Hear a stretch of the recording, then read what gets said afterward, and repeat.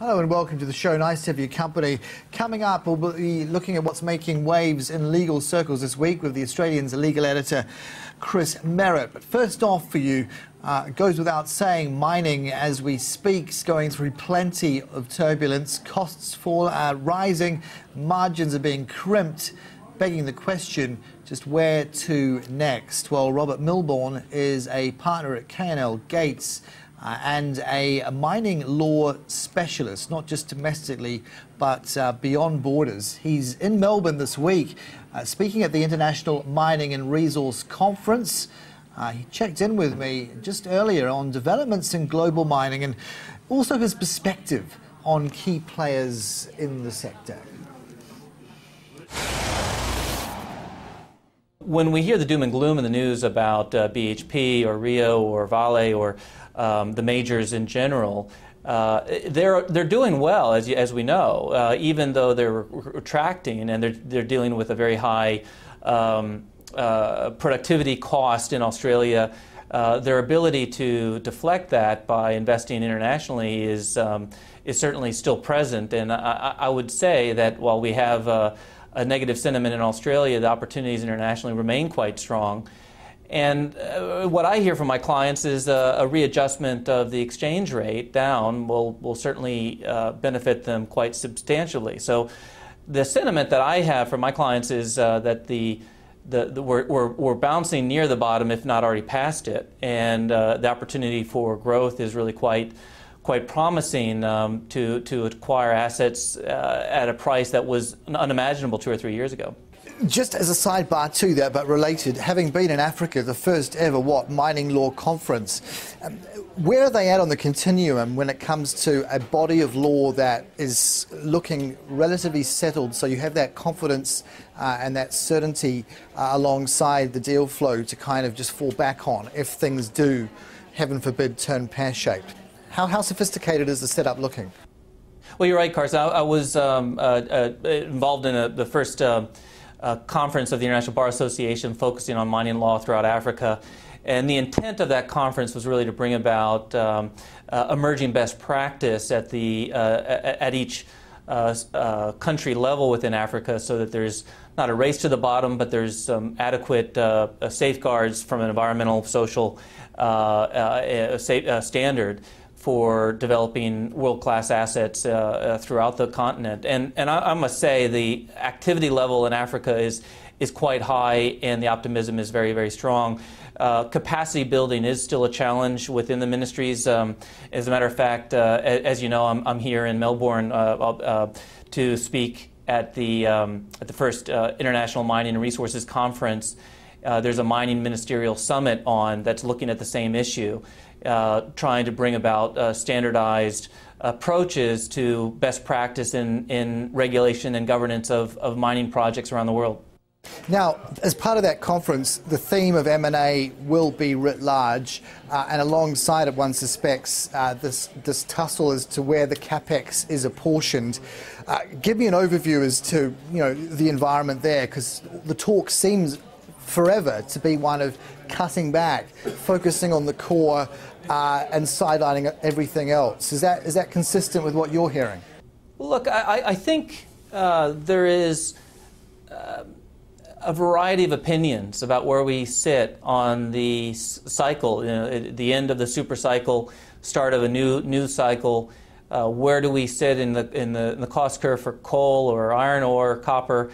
You'll have different opinions, and because of that divergence, you're seeing majors divesting. Obviously, BHP's a major announcement for its divestiture, and you've got a variety of other major players letting assets go that years ago they would have paid premiums for. And yet you have a number of new sources of capital out of China, out of India, and now increasingly out of the United States looking to acquire, because by historic multiples, by historic perspective, the multiples right now are quite low, and the opportunity to acquire is very real. So the sentiment, I think, is mixed. There's a positive aspect to the market, and there are still those bears that are seeing this as something we're going to have to go through for a continued period of time. No one really is able to call it at the moment, and so I think you'll see a lot of volatility in the market. Robert, your focus pretty much without exception is mining international law. When it comes to some concrete developments and progressive ones that you've observed, I guess, in the last 8-9 months, where are we at when it comes to transparency on disclosing revenue, and how does that mesh? Because we're really talking in the wake of a G20 summit where a lot of the talk was about tax shifting and clamping down on that. Can you see some parallels the way the mining industry is going to have to face up to that and maybe fess up to it? Yeah, look, there is a significant movement that now has over 30 countries signatories to this movement called the Extractive Industries Transparency Initiative, EITI. In fact, last year there was an EITI conference held in Australia that gained significant traction among new countries, for example, Myanmar, that are looking to amend their national legislation. Australia has been part of a pilot, PNG as well, looking to ensure that all stakeholders have a clear understanding of what monies are being spent on projects, how much of that is revenue to the state, and how is the state accounting for the revenues it gets from resource projects. So you have a matching of the books in effect. The government discloses what it gets from each project, and the mining companies have to disclose exactly what they pay. And the result of this is an opportunity, in effect, for civil society to understand the consequences of mining projects and for others to realize the true benefits that mining projects bring to national revenue.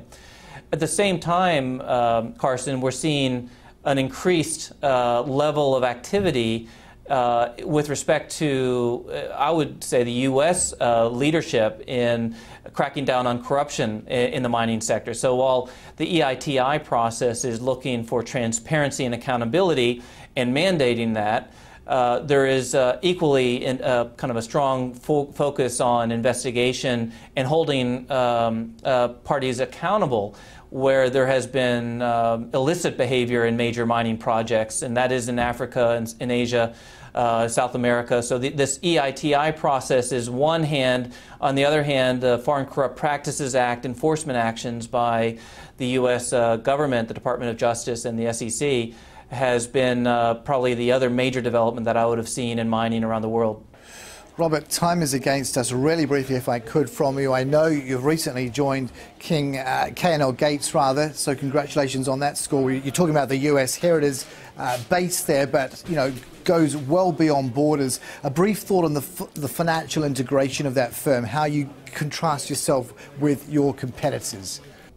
Look, K&L Gates is really one of the amazing stories in the legal market, in my view. This firm is now one of the top 10 in the world, over 2,000 lawyers, 48 offices around the world, fully financially integrated. And that creates a bit of a benefit, I think, for lawyers working within the firm of one very, very strong shared culture, shared incentives, shared values, and it allows the best lawyer to be put on the right project anywhere in the world. In fact, in my my very first days within the firm, I was involved in projects in Brazil and obviously in Africa, and now in Australia. We share one vision and one culture around the world. It is a great firm. We've got 300 lawyers here in Australia, in all the major capital cities, and I think you'll be seeing a lot more of this firm as it grows. But most importantly, it is a very, very large U.S. firm, over 1,400 lawyers in the United States. And so the opportunity of being involved in transactions between Australia and the United States is something that was quite exciting to me. Partner there at K&L Gates, Robert Milbourne from Brisbane studio, and of course that conference, International Mining Conference in Melbourne this week, where Robert was going to attend. Let's now bring across some stories making